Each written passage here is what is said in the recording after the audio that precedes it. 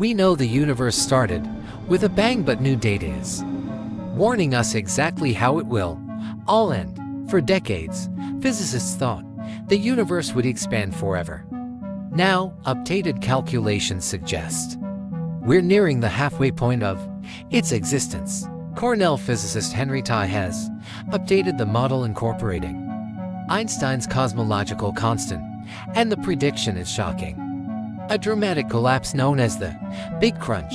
This reversal is driven by one force, gravity, which will eventually overcome the outward push of dark energy.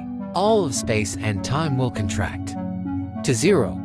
Every galaxy, star, and planet will hurtle back together, crushing into a single, infinitely dense point, the ultimate end. This drastic fate is supported by new data from the dark energy survey observatories, suggesting that the cosmological constant is negative.